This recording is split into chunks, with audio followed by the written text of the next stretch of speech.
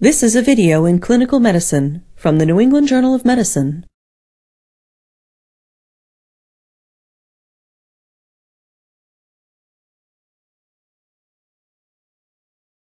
Emergency orotracheal intubation is indicated in any situation in which definitive control of the airway is needed. Specific indications include cardiac or respiratory arrest, failure to protect the airway from aspiration, inadequate oxygenation or ventilation, and impending or existing airway obstruction. Orotracheal intubation is also commonly performed as part of the care of the critically ill patient with multisystem disease or injuries, and to facilitate control of the airway during surgical procedures requiring general anesthesia. In emergent cases, such as cardiac arrest, airway management is of paramount importance, and there are very few contraindications to orotracheal intubation. Unstable cervical spine injury is not a contraindication, but intubation must be performed with strict inline stabilization of the cervical spine.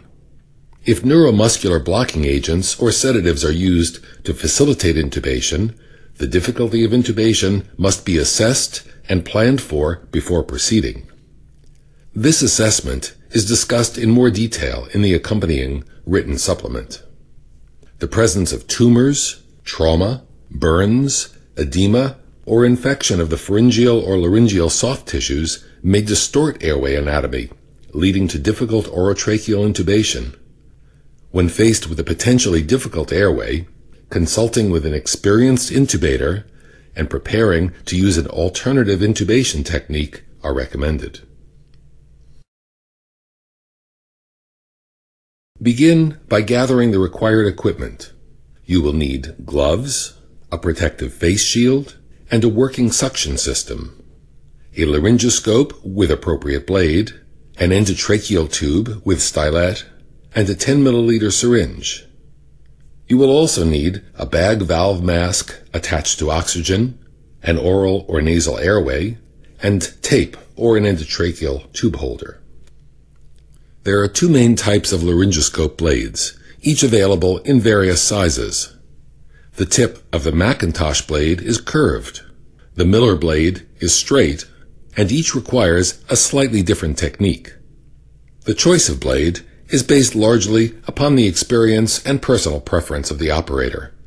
A size 3 or 4 Macintosh or a size 2 or 3 Miller can be used in most adult patients. Endotracheal tubes are sized according to the internal diameter of the tube. 7.0, 7.5, or 8.0 millimeter tubes are appropriate for most adults. The tubes have a balloon on the distal end that, when inflated, creates a seal between the tube and the tracheal lumen and prevents air leaks and aspiration of gastric contents. You will also need a stethoscope and an end-tidal carbon dioxide detector to assess for proper placement of the endotracheal tube.